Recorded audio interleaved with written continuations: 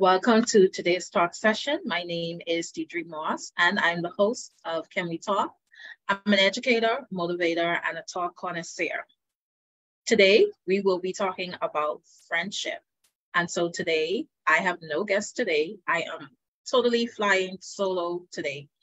But we still thought it was good to have this discussion around friendship. So in the spirit of the holidays, as we gather with family and friends, we thought it would be good to talk about the concept of friendship. What does friendship really mean? Who do we consider our friends? What friendship should look like? And why friendship is so important. And so feel free to join in with me, add your comments. As I normally do, I'm going to go through the comments, and we're going to have a talk today about friendship. So before we begin, if you're just tuning into the session from our social media page and you just join us, like and share this video, subscribe to our YouTube page, our YouTube channel, using the links on our page, our different social media page. We need your support to continue these talks. Let us know if you would like to advertise with us as well. And if you want to sponsor our program, we want to hear from you. And with that, we'll get into our talk. So I normally start with a brief introduction, normally with my guests. So I will introduce myself. Again, my name is Deidre Moss. I'm an educator, motivator, and a talk connoisseur. So with that, we're going to talk a little bit about friendship. So I'm going to get to the comments of this video soon. So I would really ask, what does friendship mean to me? For me, friendship is something that I feel as though you have a friend, you should be able to confide in them. You should be able to trust them. You should be able to tell them things and feel comfortable that what you tell them, you're not going to hear it again, especially if you mention, I don't want to hear this again.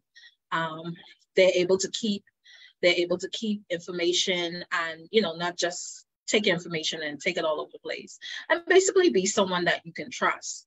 I've been a friend to many persons who have shared things with me, and they say, I don't want to hear this again. And I keep that to myself. And so for me, friendship, I guess it means different things to different persons. But for me, again, it definitely should be someone that I can trust, someone that I can level up with, someone who I can motivate and who can motivate me. And then also be something that's reciprocal. And I hope I said that word right, but it should be a situation where they're not only gaining from you, but you're also gaining from them as well. So it's a give and take situation.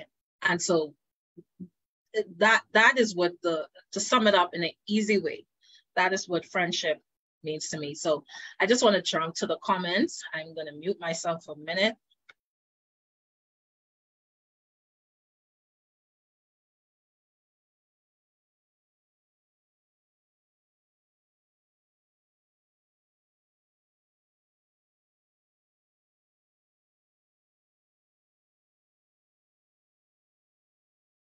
Okay, so if you're joining us, I do want to hear from you. I do want to get your comments. I do want to hear what your concept is. What does friendship mean to you? And so I definitely want to hear from you. I'm going to go back and forth to the comments. But in talking about, and again, I just want to mention there's no guest today. So this is an open talk, open communication. I want to hear from you. I want to get your input in what we deem as friendship. Again, we're in the holiday season. We're moving into a time when we're going to be visiting family and friends. For some persons, this is a great experience. For others, they know that they're going to be in an environment that may trigger them in some ways. And so you do have some situations where you go around to family and friends, and they put you on the spot. And so we want to talk about those things. Okay, so I want to get to the next point. I want to talk about really the concept of what it means to be a true friend. And I think it's a great thing when you find a friend that's really really a true friend, that's a great thing. And a lot of persons, they have people in their life who are great friends to them. Okay, other persons are still trying to find their way. But for me, when I think about a true friend, if I look back at my experiences, I would say I may have encountered a true friend, but that would have been based on someone being in the faith. So that would have been someone who is spiritually led. I believe that that person would have been a true friend, someone that I really could have trusted with information. Outside of that, no, I haven't experienced that at all. But I'm going to jump back to my comments again. I want to hear from you. Have you experienced true friendship? Did you have a true friend, someone who you really feel that you could trust? Does this really exist? And so I definitely want to hear from you. So I'm going to go back and forth to the comments. And so, do we have a criteria for friendship? Do we have a space in our lives where we are selective about the people that we allow in our lives? Or, do we just accept persons, just like that? Do you require for your friend, is there a standard that you have in your friends? Do you want your friends to be like-minded individuals as yourself, or you're comfortable with everyone? For me, I like to learn from people, and I'm comfortable with different persons and persons from different backgrounds because I like to learn. However, at the same time, I do have a criteria for friendship. I do not believe, I've never been one to really have a large circle of friends. I never saw the point in that. Now, I'm not knocking persons who, they like to have a lot of friends. I'm not knocking those persons. That's fine if that works for you. But for me, I've always had a small circle of friends, maybe one or two. I never understood that concept of having 6 or 7 friends, because I would never be able to keep up with them. So I needed a small group because I can manage you. But I've never really, I never really understood having 6, 7, 8 friends. I never had that. So I wouldn't really understand that concept. But for other persons, if that works for them, then that's fine. But having a friendship criteria is just something that works for you. Now, I'm going to slow down if I'm going too fast. Again, I just want to remind you, there's no guest in today. I'm doing this solo. I think this is my first time doing it solo. And so we're talking about the concept of friendship. Again, we're in holiday mode, and we're going to be in environments where we're going to be maybe around family and friends. Maybe there's going to be some type of holiday parties and different events that you may be a part of. And so what does the concept of friendship mean? And we see this play out, and I'm going to go over those things. We see this play out in the media with persons and their friends, and friends who turn on other friends. And so we see this play out. So we want to look at, the concept of friend, and what does a friend truly mean? And so I'm going to go into our comments. I'm going to mute myself because I don't want to get any feedback quickly.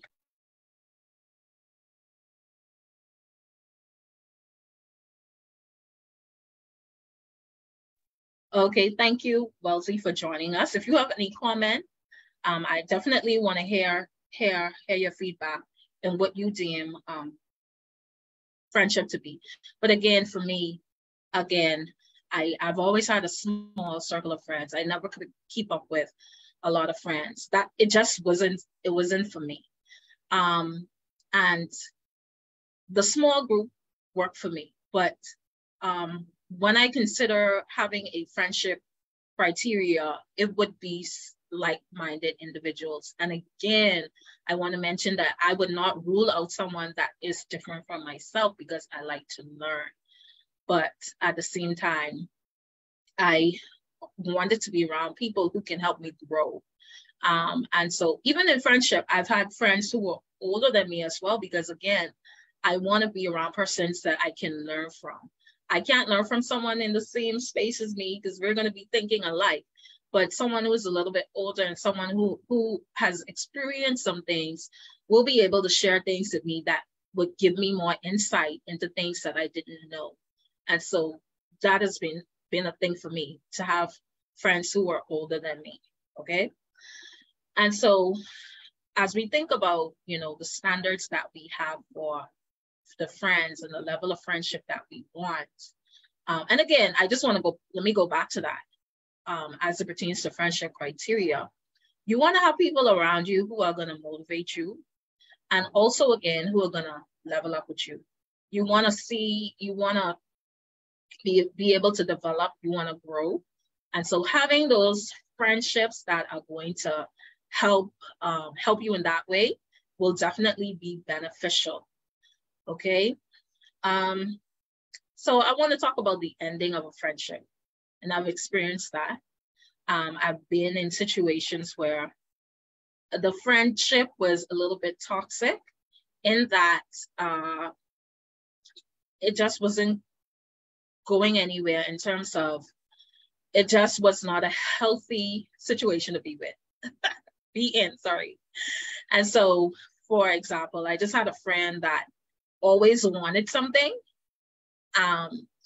Always I need a favor. I need this. I need that. I need friend.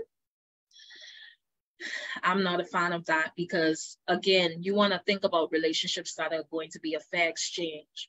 It's not going to be a situation where just this one person is always needing and always wanting something from you. And I've been in that situation. That is definitely uncomfortable, because what happens is, in that instance where I wanted to please the friend and assisting and doing the favors for them, when I started to say no, like people say, all hell broke loose. That was a problem. I couldn't say no. I mean, it went downhill when I put my foot down. So when you start persons off, when you start giving into persons, and giving into the I need person, and you decide to put your feet down, you decide to put your foot down, that it becomes a problem. And that was it. And so that brought in the end of that friendship, because that friend was uncomfortable with me telling them, no, I can't do this. So they would ask for a favor, and it could be something simple. They were asked for a favor, and I would say, listen, I can't do that because so this is the case. And it was always an explanation. I had to explain why I couldn't do that. And I'm like asking myself, why do I have to explain myself to another person? Listen, if you're my friend and I'm saying to you that the favor that you're asking me is going to put me in a position that is not going to be helpful to me, you should be willing to hear me out, and you should be able to accept that. You should not be challenging me and telling me, oh no, that's not the case, you're going to be fine. No, don't challenge me. If I say no and I'm not capable of doing something, if you're my friend, you should be able to accept that. And when that person did not accept my no, that brought in the end of the friendship, because they just couldn't let it go. They couldn't let it go. And they kept coming back, and they kept coming back, and they kept pushing me, and keep asking me to do something that I said no to. And I realized that really wasn't a friend. They were just looking out for themselves and looking out for what they could get out of the friendship. So when you find yourself in a situation with someone who always want to take and never want to give, that's not a friendship that you want to be a part of. So let me just take a quick minute and go to the comments.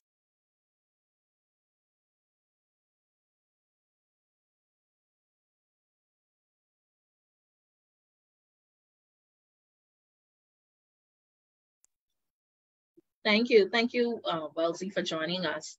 And so if you have any comments, or if you have any similar experience, feel free to share. I do want to hear from you. And so I also want to talk about another aspect of friendship. And we're not going to be too long today, because again, I'm doing this solo today. It's my first time going solo. I don't have a guest today. I'm here by myself. So, but that's okay. I can handle it. So, this is another aspect of friendship, jealousy and envy. And I don't think we talk about it a lot, because I think people are comfortable talking about this, because We feel that, our friends shouldn't be jealous or they shouldn't be envious of us. But guess what? It's a reality. And so, do you think it's natural for a friend to be jealous or envious of another friend? And it's the reality. It happens, and we see this play out in different real life situations that happen to people, where their friends turn on them, literally turn on them. And it's been so many different situations, so many different cases where friends turn on other friends. Even in our country, even the Bahamas, you had a group of friends that were sentenced because they beat another friend.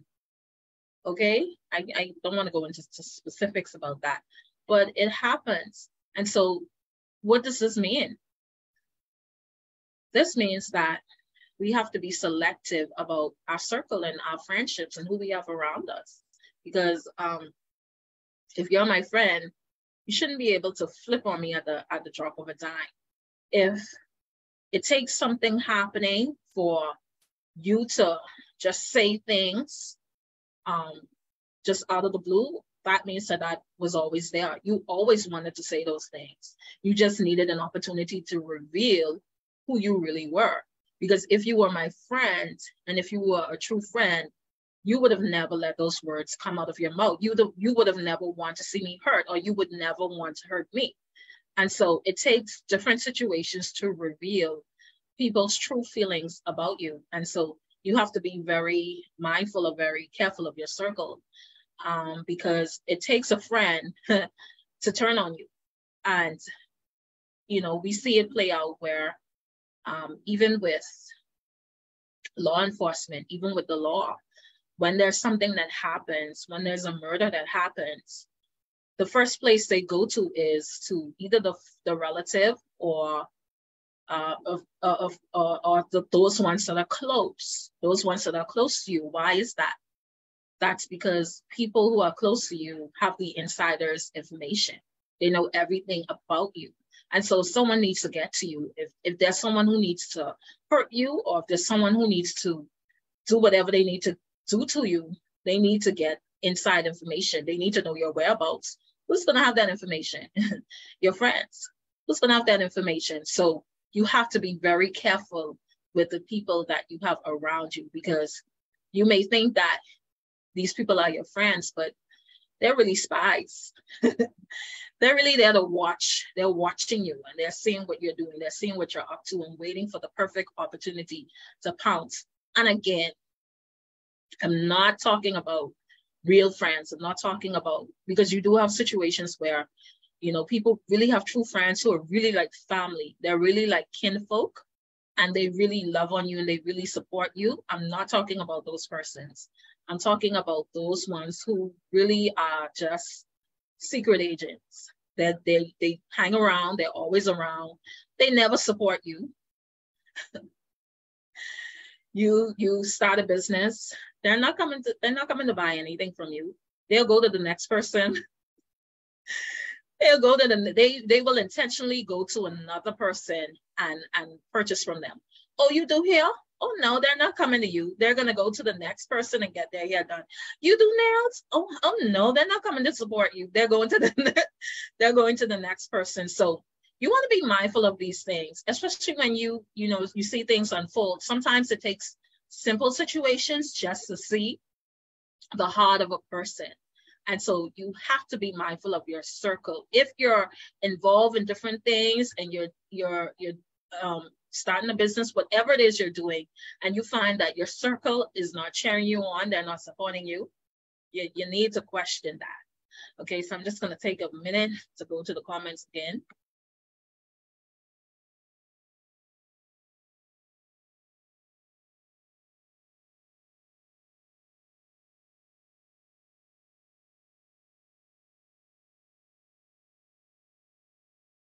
Okay, so if you're just coming in and you're just joining, feel free to add your comment. I do want to hear from you. But again, I just want to reiterate the importance of friendship and being aware of your circle, knowing who you have around you, knowing that the group that you have around you that you pass information on to really truly has your back.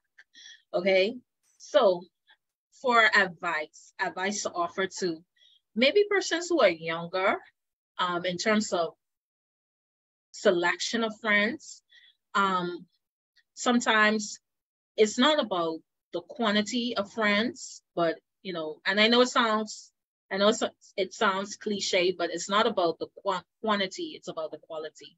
And you really want to be mindful that you have a group around you that's really, really supportive of you. You want to observe your friends, because sometimes people, they have friends around them, they have people around them, but they don't observe them. They don't consider them. They don't think about their friendship group. Sometimes you just have to sit back and watch the people around you and, think about their reactions to you. Because sometimes, again, when you put people in the right place and in the right situation, they reveal their heart. They reveal how they truly feel about you. And so I want to talk about importance of friendship. And the Bible speaks to this, a friend who speaks a good word in a good season is a good thing. And when you have a friend who can pour into you, especially when you're going through difficult times, you're going through challenging situations, definitely can be a blessing. And, sometimes they just they know the right word to say to you at the right time, especially if they know you. They're able to pour into you. They're able to pray over you. They're able to encourage you. They're able to uplift you. And if you have that type of person around you, that is a friendship that is to be treasured. And that is very important when you have people around you who can pour into you, who can pray over you, who can encourage you, who can uplift you, because going through different situations and being someone, if you're only human, you have different situations that you go through, that you're faced with. And so you want to have people around you who are able to really pour into you. And so if you have that type of friendship around you, that's great. That's a good thing. Okay, so friendship is important. So definitely do not want to diminish or devalue friendship. Okay, so that brings me to my fast talk segment. And I'm going to give myself 60 seconds to go through each of these questions. And the first question is, what are the qualities of a good friend? So the qualities of a good friend for me would be someone who is genuine and someone who really has a genuine interest in the friendship. There's a fair exchange where you empower each other, they empower you, and you empower them. And it's not I take, and you get nothing. Okay, so that's the quality of a good friend for me. Second question, how do you maintain a good friendship? You maintain a good friendship by being friendly. So you maintain your friend by just being a good friend to them. If you want someone to be a good friend to you, you should be a good friend to them. It shouldn't be a situation where they're always there for you and you're never there for them. And so it should be, again, a give and take situation. Do you think it's possible to have a platonic friendship? So that's a friendship between male, female, male. Yes, it is possible. I think it's possible. I can only speak from the female side of it. I think that when a woman puts a man in the friend zone, he kind of stays there. So I think that is definitely possible. What should you do if you discover your friend is really not your friend? If you find yourself in a situation where you discover your friend is not genuine, that's basically time to end that friendship. That's time to leave and be done. Okay, so we have come to the end of our Fast Talk segment, and there's no really additional comment I want to add, but I do want to say that, again, when you find that you have a really good friend, you have someone who is really a true friend, that's definitely something to value. That's something to hold on to, because it's very difficult to find a friend who's really genuine and who really has your best interest at heart. And when we consider this holiday season and we engage with family and friends, you want to consider your circle. You want to think about the persons who you have around you. We're going into New Year. And so you want to consider your friend group. This is definitely important because, you know, to me, I mean, it's not about the quantity of friends. To me, like I said, it's all about the quality. And for me, I never felt like it's a great thing to have a bunch of people around you and they're still not genuine toward you. So to me, that doesn't make sense. If I'm gonna have a group of persons around me, a whole lot of persons around me, and none of them have my best interest at heart, I would rather be by myself. Okay, and so I'm gonna come to my closing again, but I just wanted to mention if there are any commentary that you would like to add, if you have any friends that you experienced that friendship thing. I know it's something that we've seen played over and over and over and over again. And so friendship is a serious thing because friends can literally make or break you. And so friendship is a serious thing. And if you're just joining us, I just want to mention that I have no guests today, but I'm talking about friendship. I'm talking about the importance of friendship. What does friendship mean? What does friendship mean to you? Do you think that you have that level of friendship where it's a give and take, where this person pour into you, you're able to pour back, and you both have a fair exchange amongst each other? Or it's a situation where this person just takes, and leaves nothing behind for you. And so you just want to be mindful as we go into this holiday season again of the friendships that we have around us. And so that brings me to closing out the session. And I want to thank you for joining us today. So I would like to thank you for joining us. And just want to remind you that if you want to advertise with us, let us know. We definitely want to hear from you, and we definitely want to grow. To those watching via social media, thank you for listening in. Like our page for future notifications of upcoming talks. Comment under this video. Let us know your thoughts. Let us know what you think, what you want us to talk about. You can also subscribe to our YouTube channel and our other social media pages. And I just want to jump back again and see if there are any comments at this time. I don't see any, but well, I did see. I want to thank you, Wellesley, for joining us today. Let me just mute myself quickly.